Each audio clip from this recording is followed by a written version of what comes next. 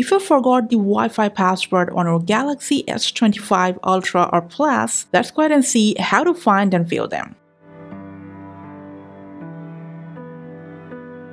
Alright guys, so you can either swipe down the quick access panel, press and hold on the Wi-Fi option. From there, go to details and you'll enter the Wi-Fi settings, or you can go to the same place from settings to connections, from there to Wi-Fi.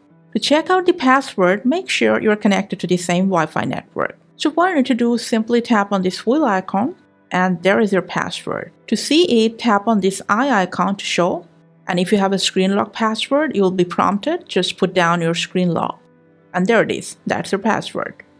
If you have multiple Wi-Fi networks around your house or your workplace, you can check out all their passwords like the same process. And that's it. Thanks for watching.